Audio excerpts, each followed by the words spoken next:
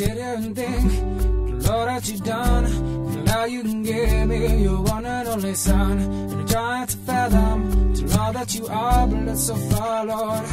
You're so beyond me, and important in reverence, and important in fear. And I'm asking you, Lord, would you please draw near to open my eyes so that I can see how you are working in me. All I need is love to come and fill this heart of mine. My heart is a desert that is gone dry, and I need your love to get me by.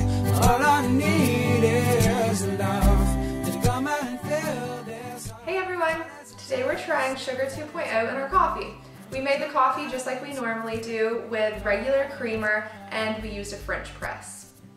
So let's try it out.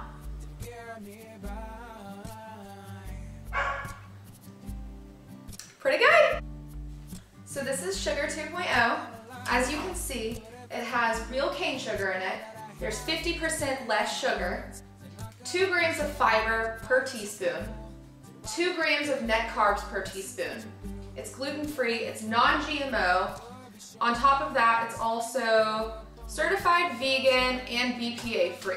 So it's a great product. There are 10 calories in each serving, which a serving is 1 teaspoon. And for a regular teaspoon of sugar, there are 16 calories in a regular teaspoon of sugar.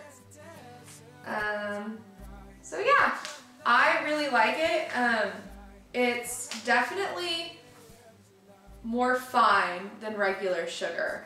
But when you put it into a cup of coffee or a recipe, you can't taste the difference at all. So I give it a thumbs up.